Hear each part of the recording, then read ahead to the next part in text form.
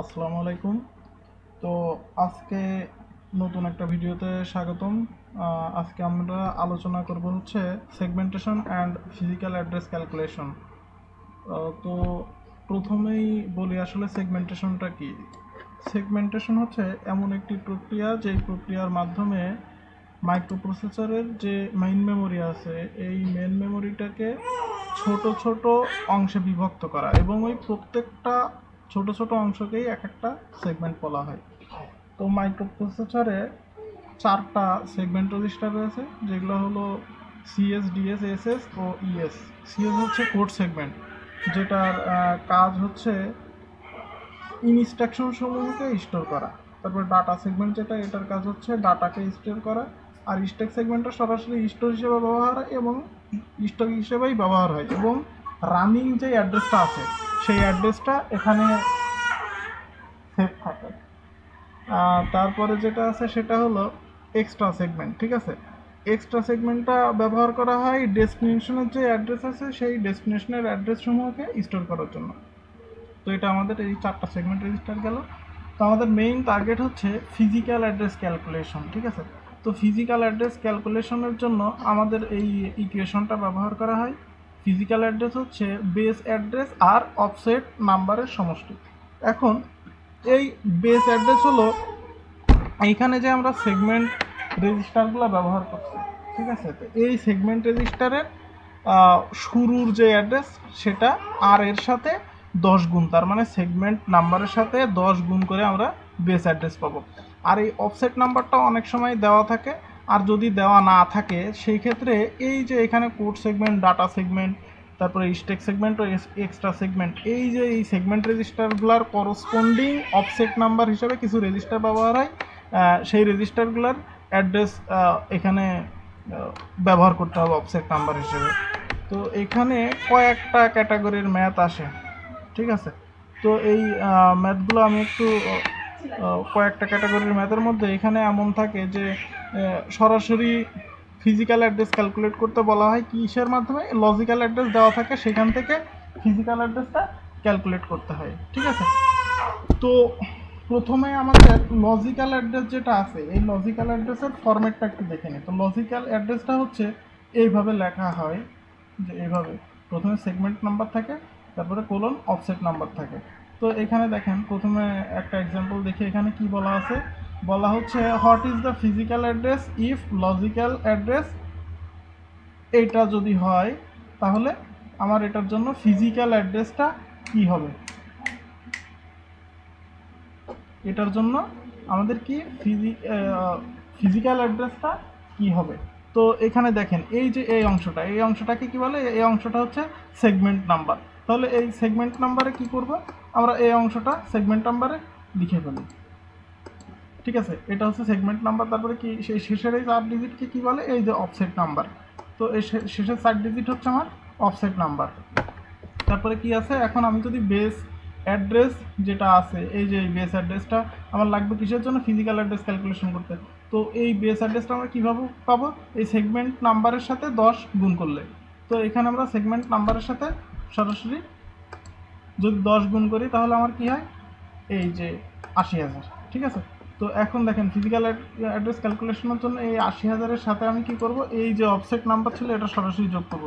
যোগ করার পরে যে ভ্যালুটা হবে এটা আমাদের ফিজিক্যাল অ্যাড্রেস। ঠিক আছে, তো আমরা দ্বিতীয় উদাহরণে চলে যাই। এখানে বলা হচ্ছে যে আমাদের একটা লজিক্যাল অ্যাড্রেস দেওয়া আছে, এটা এইখান থেকে ফিজিক্যাল অ্যাড্রেসটা ক্যালকুলেশন করতে বলা হলো। ঠিক আছে, তো এখন আমরা কি করব, এখন দেখেন এইখানে আমার এই যে সেগমেন্ট নাম্বার কোনটা, 8021, এটা আমাদের সেগমেন্ট নাম্বার। তো এটা এখানে লিখে ফেলি 8021। তারপরে কি আছে, অফসেট নাম্বার কোনটা, 1132। তো এই অফসেট নাম্বারটা আমরা লিখে ফেললাম 1132। এখন দেখেন এখন কি ক্যালকুলেট করতে হবে, বেস অ্যাড্রেস। তো বেস অ্যাড্রেস কি, সেগমেন্ট নাম্বারের সাথে 10 গুণ করতে হবে। তো এইটা সেগমেন্ট নাম্বার, এর সাথে 10 গুণ করলে আমাদের ডাটা আসে কোনটা, এইটা, এই যে এই ডাটাটা। তো এখন ফিজিক্যাল অ্যাড্রেস কী হবে, এই দেখেন ফিজিক্যাল অ্যাড্রেস এই যে এটা যোগ এটা করার পরে কী হচ্ছে, এই যে এটা আমাদের ফিজিক্যাল অ্যাড্রেস, এটা হচ্ছে উত্তর। তো এইটা একটা সিস্টেম। আর একটা পদ্ধতি আছে যেখানে বলা থাকে যে পজিশন নাম্বার, এই পজিশন নাম্বার থেকে আমাদেরকে বের করতে বলা হয়। যেমন এখানে বলা হচ্ছে যে সেগমেন্ট 6তম সেগমেন্টের এই যে 261তম লোকেশনের ফিজিক্যাল অ্যাড্রেসটা কত, এখানে সেটা বলা হয়েছে। তার মানে সেগমেন্টের 6তম পজিশনের 261তম লোকেশনটা কত হবে সেটা বের করতে বলা হয়েছে। তো এখানে সেগমেন্ট নাম্বার কত, 6তম, তার মানে এখানে শুরু হচ্ছে কত, 0 থেকে, তাহলে 0 থেকে 6তম যদি যায় তাহলে অবশ্যই 5000 হবে, ঠিক না? যেহেতু 0 থেকে শুরু হচ্ছে তাহলে অবশ্যই 5000 হবে, ঠিক না? এই যে 5000, যেহেতু 0 থেকে শুরু হয় তাহলে 0 1 2 3 4 5 6, তাহলে কি 5000 হয়। তাহলে এখন দেখেন এটা হলো এটা, তারপরে কি আছে দেখেন সেগমেন্ট নাম্বার। আমি কিভাবে বের করবো, এই যে সেগমেন্ট নাম্বারের সাথে 10 গুণ করলে বেস অ্যাড্রেস বের হয়, তাহলে এটার সাথে 10 যদি গুণ করি তাহলে আমার ভ্যালু টোটালটা কি আসে, এই দেখেন 10 গুণ করলাম 50000 হলো। এখন অফসেট নাম্বারটা কি দেওয়া আছে, 261তম, তাহলে যেহেতু 0 থেকে শুরু হয় তার মানে কত, 260। তাহলে এটা কিসে দেওয়া আছে দেখেন, ভ্যালুটা 261 দেওয়া আছে কিসে, এটা ডেসিমেল নাম্বারে। তো এটাকে আমাদের হেক্সাডেসিমেলে নিয়ে যাইতে হবে, ঠিক আছে? তো আমরা প্রথমে ডেসিমেল থেকে বাইনারিতে নিয়ে গেলাম, আর বাইনারি থেকে সরাসরি হেক্সে নিয়ে গেলাম, তাহলে ডাটাটা হয় কেমন, এমন, ঠিক আছে? তো এখন দেখেন আমাদের অফসেট নাম্বার আছে, বেস অ্যাড্রেস আছে, তো এইটা দুইটা যোগ করে দিলে হয়ে যাবে। তো এখানে অফসেট নাম্বার আর বেস অ্যাড্রেস এই দুইটা যোগ করলাম, করে বসিয়ে দিলাম, ঠিক আছে? তাহলে এটা আমাদের সেই ফিজিক্যাল অ্যাড্রেস। আশা করি বুঝতে পেরেছেন, আর যদি না বুঝতে পারেন অবশ্যই কমেন্টে জানাবেন। আর পরবর্তীতে দেখেন আরও একটা উদাহরণ দেওয়া আছে, বলা হচ্ছে যে চতুর্থতম যে সেগমেন্ট আছে এই সেগমেন্টের 134তম ডাটাটা কত, ঠিক আছে?